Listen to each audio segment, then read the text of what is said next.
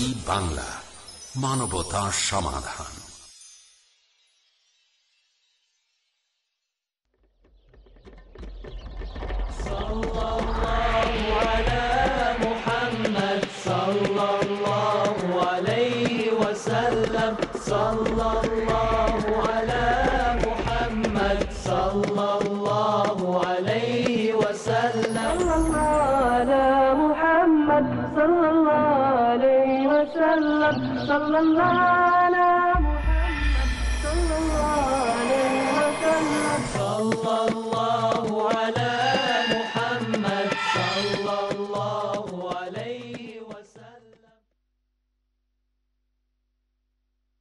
আসসালামু আলাইকুম ওয়া রাহমাতুল্লাহি ওয়া বারাকাতুহু। আলহামদুলিল্লাহি রাব্বিল আলামিন, ওয়াসসালাতু ওয়াসসালামু আলা রাসূলিহিল আমিন, হাবিবিনা মুহাম্মাদিন আলাইহি আফজালুস সালাতু ওয়া আজকাত তাসলিম, আলাইহি ওয়া আলা আলিহি ওয়া আসহাবিহি ওয়া আজওয়াজিহি ওয়া যুররিয়াতিহি ওয়া আলা মান তাবি'আহুম বিইহসানিন ইলা ইয়াউমিদ্দিন। আল্লাহুম্মা ইজআলনা মা'আহুম বিমান্নিক ওয়া কারামিকা ইয়া আকরামাল আকরামিন। আম্মা বা'দ। সুপ্রিয় দর্শক শ্রোতা, পৃথিবীর যে প্রান্তে, যে দেশে, যেখানে বসে পিস টিভি বাংলার এই সুন্দর আয়োজন দেখছেন, আপনাদের প্রত্যেককে বিশ্বনবী মুহাম্মদুর রাসূলুল্লাহ সাল্লাল্লাহু তাআলা আলাইহি ওয়া আলিহি ওয়াসাল্লামের সিরাতের এই অনুষ্ঠানে সাদর স্বাগতম জানাচ্ছি। বন্ধুগণ, আপনাদের সবাইকে আমরা সবাই মিলে সিরাতুন নবীতে প্রবেশ করতে চাই, দরবারে নববীতে নিজেদেরকে আবিষ্কার করতে চাই। যদিও আমরা 1400 বছর আগে পৃথিবীতে জন্ম নেইনি, মুহাম্মাদুন সাল্লাল্লাহু আলাইহি ওয়াসাল্লামকে নিজেদের চর্মচক্ষে দেখতে পারিনি, হৃদয়, মন, জীবন, সম্পদ উজাড় করে দিয়ে তার সঙ্গত্ব সাহাবী হওয়ার, রাদিয়াল্লাহু আনহুম ওয়া রাদু আনহু হওয়ার সৌভাগ্য পাইনি। কিন্তু বন্ধু, আল্লাহ সুবহানাহু ওয়া তাআলা আমাদের সামনে তার হাবিব এর জীবনকে অনুসরণ করতে আদেশ করে দিয়ে আমাদেরকে বাধ্য করেছেন, আমরা যাতে তার জীবনকে জানি, তার আদেশ, তার নিষেধ, তার সমর্থন, তার গুণাবলীকে বুঝি এবং নিজেদের জীবনে তা বাস্তবায়ন করি। আমরা এই ধারাবাহিক বাস্তবতায় রাসূল সাল্লাল্লাহু আলাইহি ওয়াসাল্লামের পবিত্রতম বংশধারা আলোচনা করেছি বিগত পর্বে, যে কেবল ইবনুজ যাবিহাইন হিসেবে, দুই জবেহের পুত্র হিসেবে কেবল ইসমাইল আলাইহিস সালাম এবং আব্দুল্লাহ, এই দুইজনের জবেহের বাস্তবতাই রাসূল সাল্লাল্লাহু আলাইহি ওয়াসাল্লাম এসেছেন না, বরং এইখানে ইসমাইল আলাইহিস সালামের স্ত্রী, প্রথম স্ত্রী বাদ দিয়ে দ্বিতীয় স্ত্রী, যিনি পবিত্রা, ভাগ্যবতী, সাঈদা, তার অবতার। সুতরাং নারী আর পুরুষ, উত্তম পিতামাতা, আমানত সংরক্ষণকারীর কাছ থেকেই উত্তম ফসল আশা করা যায়। আমরা কি আজ এমনটা করি বন্ধু? খেলায়, অবহেলায়, শয়তানের প্ররোচনায় নিজেরা সব ধ্বংস করে ফেলছি বন্ধুগণ। তাই মুহাম্মাদুন সাল্লাল্লাহু আলাইহি ওয়াসাল্লাম এই পৃথিবীতে জন্ম নিয়েছেন উত্তম বংশ দ্বারায়। আমাদের মধ্যেও এমনটা হোক, আল্লাহ তৌফিক দিন, আমিন। বন্ধুগণ, স্বাভাবিকভাবে বংশ অন্তত তিনটি অবস্থানকে নিশ্চিত করেই হয়, তিনটি ধাপকে একত্রিত করে, তা পুত্র, পিতা এবং দাদা। পুত্র, পিতা এবং দাদা, তিনটি ধাপ একত্রিত করলেই উত্তম বংশধারার পরিচয় খুঁজে পাওয়া যায়। তেলে দাদার ব্যাপারটা কি জানবো না বন্ধু? শুনুন তো, মুহাম্মাদুন সাল্লাল্লাহু আলাইহি ওয়াসাল্লাম এই পৃথিবীতে আসলেন যার নাতি হয়ে। তার মর্যাদা এবং সম্মান কি? তিনি কে ছিলেন এবং তিনি কিভাবে মুহাম্মাদুন সাল্লাল্লাহু আলাইহি ওয়াসাল্লামের দাদা হওয়ার মর্যাদা সংরক্ষণ করেছেন জানা উচিত না? স্বাভাবিকভাবে সবাই জানি রাসূল সাল্লাল্লাহু আলাইহি ওয়াসাল্লামের দাদা, তার নাম আব্দুল মুত্তালিব। আব্দুল মুত্তালিব, যিনি আরবের কুরাইশ বংশের গোত্রপতি ছিলেন। ধারাবাহিক ঐতিহ্যে মক্কাতুল মুকাররমার, বিশেষ করে কাবাতুল মুশাররফার তত্ত্বাবধায়ক ছিলেন আব্দুল মুত্তালিব। আব্দুল মুত্তালিব একটি নাম, একটি বংশীয় নেতার নাম। তবে তিনি মুহাম্মাদুন সাল্লাল্লাহু আলাইহি ওয়াসাল্লামের দাদা। আর মুহাম্মাদুন সাল্লাল্লাহু আলাইহি ওয়াসাল্লামের জন্মের আগে তার থেকে প্রকাশিত হয়েছে রাসূল সাল্লাল্লাহু আলাইহি ওয়াসাল্লামের উত্তরাধিকারের ভিত্তি, উত্তরাধিকারের মূল, উত্তরাধিকারের ফাউন্ডেশন। আর তা কিভাবে? তাহলে শুনুন, ঐতিহাসিক বর্ণায় প্রমাণিত আব্দুল মুত্তালিব মুহাম্মদুন সাল্লাল্লাহু আলাইহি ওয়াসাল্লামের দাদা হওয়ার জন্যে এবং রাসূল সাল্লাল্লাহু আলাইহি ওয়াসাল্লামের দাদার হিসেবে নিজের ঐতিহ্য এবং সমৃদ্ধি আর উত্তরাধিকারকে রাসূল সাল্লাল্লাহু আলাইহি ওয়াসাল্লাম পর্যন্ত পৌঁছে দিতে অনবদ্য অভূতপূর্ব যে কাজগুলো করেছেন এর একটি হলো জমজম কূপ পুনরুদ্ধার। আল্লাহ সুবহানাহু ওয়া তাআলা ইব্রাহিম আলাইহিস সালাতু ওয়াস সালামের ঔরসজাত মুহাম্মদ সাল্লাল্লাহু আলাইহি ওয়াসাল্লামের পূর্বপুরুষ ইসমাঈল আলাইহিস সালাম এবং তারই মা হাজারা আলাইহিস সালাম, এই দুজনকে রব্বুল আলামিনের নির্দেশে ইব্রাহিম আলাইহিস সালাম যখন কাবার প্রতিবেশী হিসেবে রেখে যান, তখন আল্লাহ সুবহানাহু ওয়া তাআলা তাদের পানীয়ের নিশ্চিত ব্যবস্থা করতে অনন্তের জন্য নিয়ামত হিসেবে জমজম জমজম নিচ থেকে বুদবুদ করে বেরিয়ে আসা পানির অবিনিঃশেষ ধারা নিজের নিয়ামত হিসেবে প্রদান করেন। রব্বুল আলামিন যখন নিজ অনুগ্রহে হাজরা আলাইহিস সালাম এবং তার পুত্র ইসমাঈল আলাইহিস সালাম এই দুজনের রব্বুল আলামিনের ঘরের প্রতিবেশিত্বের নিয়ামতের স্বীকৃতি হিসেবে অনন্তের জন্য আল্লাহর শেয়ার হিসেবে জমজম কূপ পানির অফুরান ফলগু ধারা প্রদান করলেন, তখন ধারাবাহিকভাবে এটা চলে আসছিল একেবারে মাক্কাতুল মুকাররমায় বসবাসকারী ইসমাঈল আলাইহিস সালামের বংশধরদের বাস্তবতায়। কিন্তু যখন বনু জুরহাম গোত্র সময়ের বিবর্তনে নির্যাতিত আর মজলুম হয়ে বনু জুরহাম গোত্র যখন মাক্কাতুল মুকাররমা থেকে চলে গিয়েছিল, তখন তারা জমজম কূপে একটি তলোয়ার, অনেকগুলো অলংকার এবং দুটি স্বর্ণের হরিণ সহ মাটি চাপা দিয়ে গিয়েছিল। কারণ তারা ছিল জমজম কূপ সহ কাবার সংরক্ষক। কিন্তু নির্যাতিত হয়ে তারা যখন চলে যেতে বাধ্য হলো, তখন জমজম কূপকে মাটি চাপা দিয়ে গেল, এর ভিতরে ফেলে গেল ঐতিহাসিক উত্তরাধিকার হিসেবে পাওয়া তলোয়ার, পাওয়া স্বর্ণের দুটি হরিণ এবং অলংকার। হারিয়ে গেল জমজম মাটির নিচে, অনেক দিন নাই জমজম কূপ। এরই মধ্যে আব্দুল মুত্তালিব স্বপ্নে দেখলেন তাকে আদেশ করা হচ্ছে জমজম কূপ খনন করতে, এবং জমজম কূপ কোন জায়গায় তাও স্বপ্নে তাকে নিশ্চিত করে দেখিয়ে দেয়া হলো। স্বপ্ন দেখলেন আব্দুল মুত্তালিব, জাগ্রত হলেন ঘুম থেকে, সকালবেলা নিজেই খনন করতে শুরু করলেন জমজম কূপ। পেয়ে গেলেন সত্য স্বপ্নের বাস্তবতায় মুহাম্মাদুন সাল্লাল্লাহু আলাইহি ওয়াসাল্লামের দাদা হওয়ার ঐতিহ্য সংরক্ষণের মর্যাদায় জমজম কূপ পেলেন তিনি। স্বর্ণের তলোয়ার পেলেন, স্বর্ণের অলংকার পেলেন, স্বর্ণের দুটি হরিণ। তিনি ঐতিহাসিকভাবে প্রমাণিত যে তিনি ওই স্বর্ণের তলোয়ার দিয়ে কাবার দরওয়াজা লাগালেন এবং কাবার দরওয়াজার গায়ে স্বর্ণের দুটি হরিণ লাগিয়ে দিলেন। আর হ্যাঁ, জমজম কূপে পাওয়া অলংকারগুলো রাখলেন, আর এর থেকে পানির অবিনিঃশেষ ধারা, ফলগু ধারা বের হতে লাগলো। যখন আব্দুল মুত্তালিব খনন করলেন জমজম কূপ, তখন কুরাইশদের অন্যান্য গোত্ররাও চাইল খনন কাজে শরীক হতে। তিনি বললেন, না, আমি আদিষ্ট হয়েছি। ঐতিহাসিকভাবে প্রমাণিত কুরাইশদের অন্য গোত্রগুলো তখন তার খনন কাজে বাধা দিয়ে অন্য কিছু করার জন্যে জ্যোতিষী নারীর কাছে যাচ্ছিল। কিন্তু প্রতিমধ্যে তারা বিভিন্ন ধরনের অলৌকিক বিষয় দেখে স্তব্ধ হয়ে যায় এবং একাই আব্দুল মুত্তালিব জমজম খনন করেন এবং জমজম খনন করে রব্বুল আলামিনের নিয়ামত হিসেবে, শেয়ার হিসেবে পাওয়া এই পানি হাজিদের পান করার ব্যবস্থা করলেন। আর ওই সময় থেকেই জমজমের পানি পান করানোর দায়িত্ব আব্দুল মুত্তালিবের বংশে এবং তারাই ধারাবাহিকভাবে করলেন।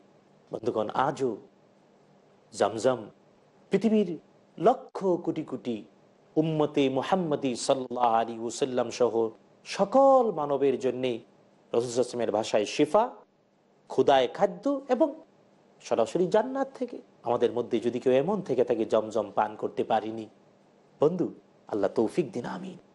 কিন্তু জমজম পান করব বটে এই প্রত্যয়ে যে আপনার আমার বংশধারাটা আমানত সংরক্ষিত থাকবে, আর এই আমানতকে পৌঁছে দেব বংশধরদের এক এক ধারাবাহিকতায় পৃথিবীকে উত্তম সন্তান উপহার দেওয়ার মাধ্যমে।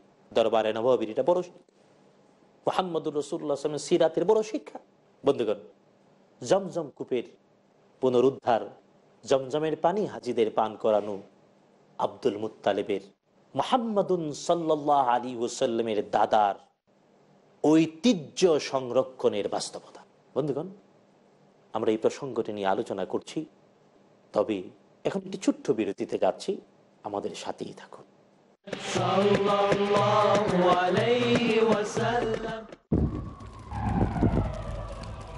Dialogue. Discussion. Debate. Rebuttal. Conclusion. Eliminate misconceptions about religion. Get enlightened. Witness Dr. Zakir Naik in a battle of words. দেখুন সম্মুখ সমরে প্রতি বৃহস্পতিবার রাত 9টায় বা পুনঃ সম্প্রচার সকাল 10:30 বাংলাদেশে পিস টিভি বাংলায়। নবীজি মুহাম্মদ সাল্লাল্লাহু আলাইহি ওয়াসাল্লামের মণিমুক্তা। আবু হুরায়রা রাদিয়াল্লাহু আনহু থেকে বর্ণিত, রাসূল সাল্লাল্লাহু আলাইহি ওয়াসাল্লাম বলেন, যে ব্যক্তি অন্যকে কল্যাণের দিকে আহ্বান করবে তা তার জন্য পালনকারীর সমপরিমাণ নেকি হবে, তবে আমলকারীর নেকি কম করা হবে না। অনুরূপ যে ব্যক্তি মানুষকে অকল্যাণের দিকে আহ্বান জানাবে তার অনুরূপ পাপ হবে যে তার উপর আমল করবে, তবে আমলকারীর কোনো পাপ কমানো হবে না। সহিহ মুসলিম 4th খণ্ড ইলম অধ্যায়, হাদিস সংখ্যা 6470।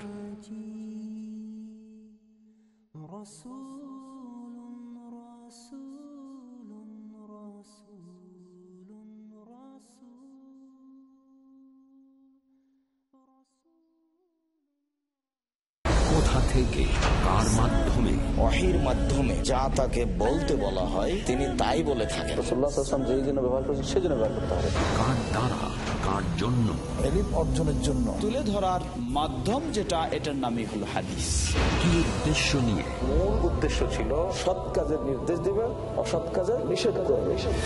মুজাফফর বিন মুহসিন, ডক্টর হাফেজ ABM হাসবুল্লাহ, আহমদুল্লাহ বিন মোহাম্মদ দিলাবর হুসেন, শাহিদুল্লাহ খান মাদানী, আব্দুর রাজাক বিন ইউসুফ, ডক্টর আবু বকর মোহাম্মদ জাকারিয়া, জাহাঙ্গীর আলমের উপস্থাপনায় যেভাবেই হোক দায়িত্বটা স্বয়ং নবীজি দিয়েছেন। মূল নীতি হচ্ছে মাত্র দুটি: সর্বদাই হক পথে অটল থাকবে। এই সব কিছুর ভিতরে রয়েছে আমাদের জন্য পরীক্ষা। যারা অনুপস্থিত তাদের কাছে পৌঁছে দাও। কেমন ছিল রাসূলুল্লাহ সাল্লাল্লাহু আলাইহি ওয়াসাল্লামের কথা এবং কাজ? হাদিসের ইতিবৃত্তি ও বিশ্বময় তার ক্রমবিকাশ। পরবর্তী অনুষ্ঠান পিস টিভি বাংলায়।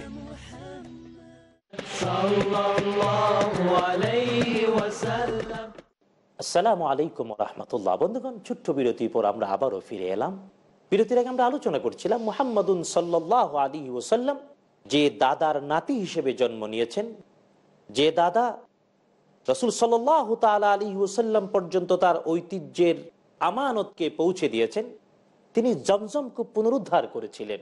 আর তাহলে এইভাবে রব্বুল আলামিন যখন নিজ অনুগ্রহে হাজেরা আলাইহিস সালাম এবং তার পুত্র ইসমাইল আলাইহিস সালাম এই দুজনের রব্বুল আলামিনের ঘরের প্রতিবেশিত্বের নেয়ামতের স্বীকৃতি হিসেবে, অনন্তের জন্য আল্লাহর শেয়ার হিসেবে জমজম কূপ পানির অফুরান ফল্গু ধারা প্রদান করলেন, তখন ধারাবাহিকভাবে এটা চলে আসছিল একেবারে মক্কাতুল মুকাররমায় বসবাসকারী ইসমাইল আলাইহিস সালামের বংশধরদের বাস্তবতায়।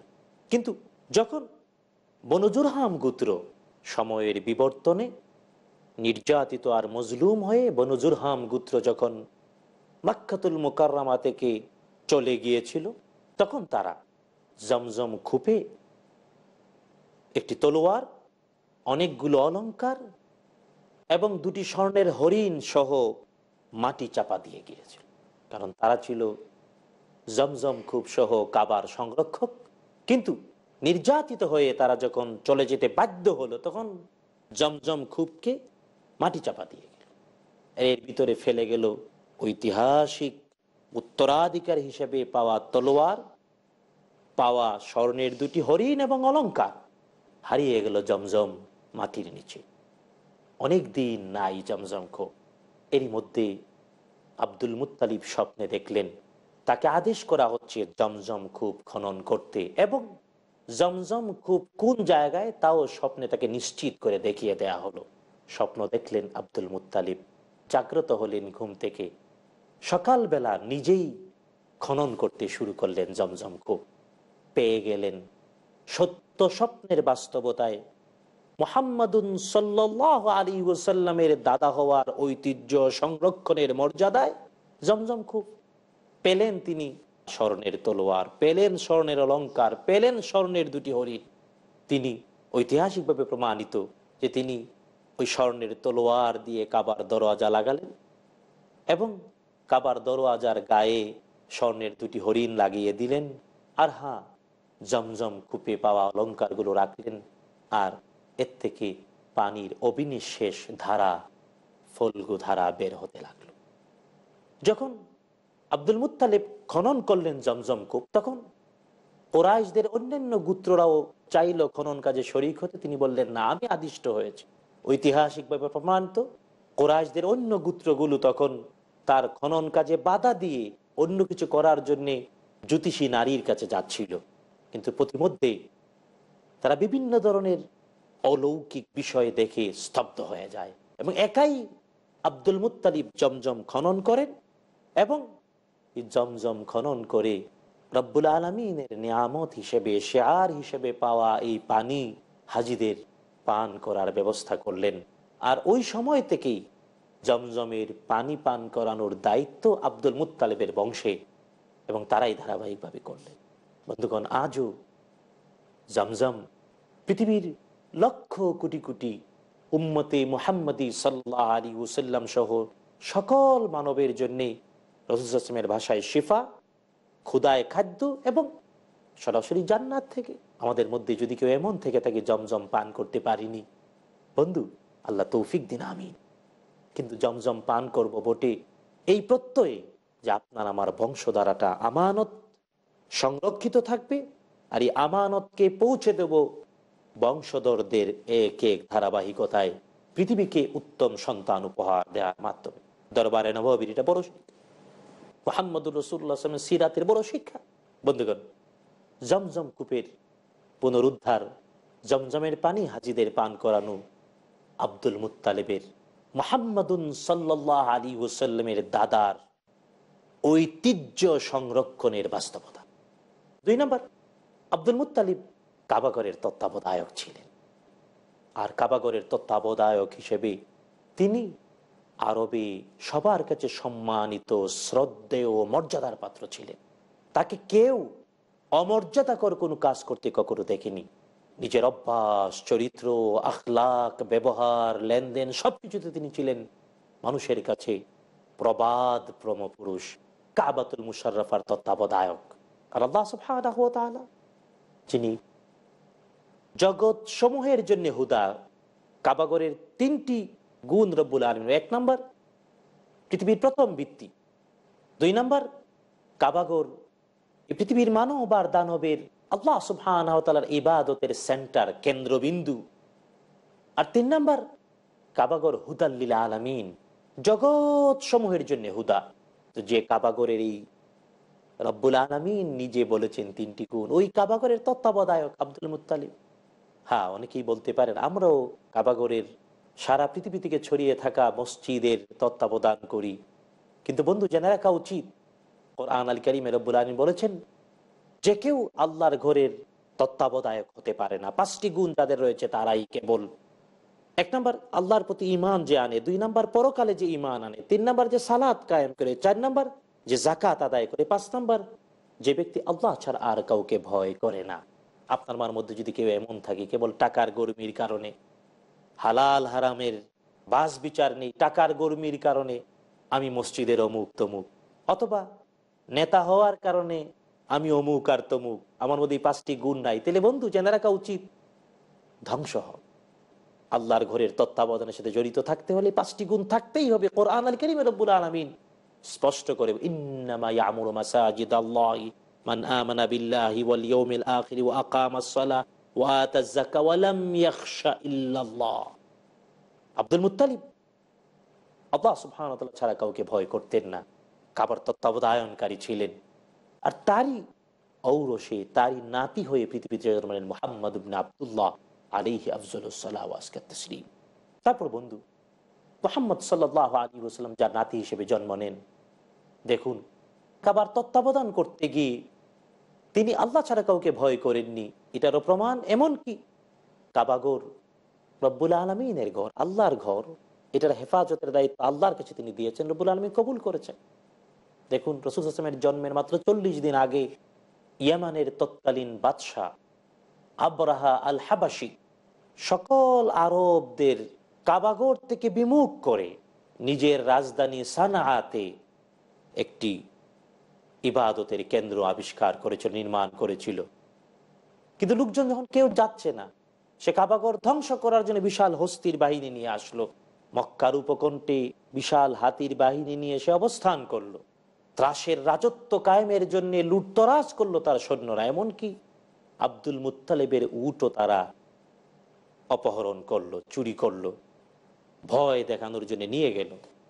আব্দুল মুত্তালিব কাবার তত্ত্বাবধায়ক, আব্রাহা তাকে ডাকলেন, আর এই পাপিষ্ট আব্রাহার ডাকে নির্ভয়ে, আল্লাহর ভয়, আল্লাহ ছাড়া কাউকে ভয় করে গেলেন তিনি। তাকে দেখে আব্রাহা অভিভূত হয়ে পাশেই আরেকটি আসনে বসাতে গেলে সমান সমান হয়ে যায়, তাই না বসিয়ে একসাথে বিছানায় বসল। আব্দুল মুত্তালিব নিষ্কুণ্ঠ ভাবনা চিন্তাহীন ভাবে আব্রাহার কাছে বললেন, আমি উটের মালিক, আমার উটগুলো চাই, আমার উটগুলো দিয়ে দাও। আব্রাহা বলল, কাবার তত্ত্বাবধায়ক, তুমি কাবার জন্য কিছু বলবা না? কাবার মালিক কাবা রক্ষা করবেন, আর আমি উটের মালিক, আমার উট দিয়ে দাও। মক্কার সর্বসাধারণ মানুষেরা যখন ভয়ে পালিয়ে বেড়াচ্ছিল, বিশাল হস্তি বাহিনীর প্রতিরোধ করার ক্ষমতা নাই বলে ভয়ে আর ত্রাসে, সেখানে আব্দুল মুত্তালিব ভয় করেননি। তিনি বরং আব্রাহাকে স্তব্ধ করে দেওয়ার মতো স্পষ্ট ভাষায় দৃঢ় কণ্ঠে বললেন, কাবাগর তার মালিক রক্ষা করেন। তাই তিনি কাবাগরে এসে কাবার দরওয়াজায় কাবাগরকে ধরে, কাবাতুল মুশাররফাকে ধরে জড়িয়ে দোয়া করলেন, হে আল্লাহ, তোমার ঘর তুমি রক্ষা করো, আমি উটের মালিক, আমার উট নিয়ে এসেছি। আল্লাহ সুবহানাহু ওয়া তাআলা আব্দুল মুত্তালিবের এই দোয়া শুনলেন এবং পৃথিবীর ইতিহাসে, মানবতার ইতিহাসে এক অনবদ্য দলিল হিসেবে তা কোরআন আল কারীমেও আমাদের জন্য তুলে ধরেছেন। কোরআন আল কারীম 105 নম্বর সূরা, সূরাতুল ফিলের মধ্যে। আর রব্বুল আলামিন শায়েস্তা করলেন এমন ভাবে বিশাল হাতির বাহিনীকে, যা আজও পর্যন্ত বিস্ময়। মিনা এবং মুজদালিফার মধ্যবর্তী ওয়াদিয়ে মুহাসসারে যখন ছোট ছোট পাখির ঝাঁকের বয়া আনা রূপান্তরিত রেজিস্ট্রিকৃত সিজিল পাথর, ছোট ছোট পাথরে চর্বিত ভুসির মতো যখন হয়ে গেল বিশাল হস্তি বাহিনী, সারা আরবে ছড়িয়ে পড়ল আব্দুল মুত্তালিব এমন বংশ, এমন শরীফ, এমন মানুষ যার তো আল্লাহ শুনেন, আল্লাহ নিজে যার পক্ষে প্রতিরক্ষা করেছেন। সুতরাং বন্ধু, মুহাম্মদ সাল্লাল্লাহু আলাইহি ওয়াসাল্লামের জন্মের মাত্র 40 দিন আগে আব্রাহার হস্তি বাহিনী ধ্বংস হওয়ার মাধ্যমে আব্দুল মুত্তালিব এবং তার বংশের মর্যাদা সর্বত্র প্রস্ফুটিত হয়ে ওঠে। শুধু তাই না, আব্দুল মুত্তালিব হাজিদের পানি পান, জমজমের সংরক্ষক, কাবার সংরক্ষক, জমজম কূপের খননকারী। ঠিক এমনি ভাবে আরবের তৎকালীন সমাজে, অন্ধকার সমাজেও পবিত্র প্রবাদ পুরুষের মতো ছিলেন। আর তাই তার নাতি হিসেবে জন্ম নিয়েছেন মুহাম্মাদুন সাল্লাল্লাহু আলাইহি ওয়াসাল্লাম। বন্ধু, একটু চিন্তা করুন, আপনি আমি যার ইনকামটা হারাম, চালচলন প্রশ্নবিদ্ধ, চরিত্র নামক মহাপবিত্র নিয়ামত নাই, তাদের থেকে কেমন করে ভালো মানুষ হতে পারে? আল্লাহ হেদায়েত নসিব করুন, আমিন। অপরদিকে এখনো যদি দরবারে নববীর এই শিক্ষা, রাসূল সাল্লাল্লাহু আলাইহি ওয়াসাল্লামের জন্মের পূর্ববর্তী বংশীয় উত্তরাধিকারকে জেনে আপনি আমি সিদ্ধান্ত গ্রহণ করি, রব্বুল আলামিন আমাদেরকে তৌফিক দাও, তোমার হাবিবের জীবন থেকে শিক্ষা নিয়ে নিজের উত্তরাধিকারকে, নিজের বংশকে সংরক্ষণ করে মুহাম্মাদুন সাল্লাল্লাহু আলাইহি ওয়াসাল্লামের সিরাতের শিক্ষা থেকে বাস্তব জ্ঞান অর্জন করে আমরাও পৃথিবীটাকে জান্নাতে পরিণত করতে আগায় আসি। রব্বুল আলামিন আমাদের সকলকে তৌফিক দিন, আমিন।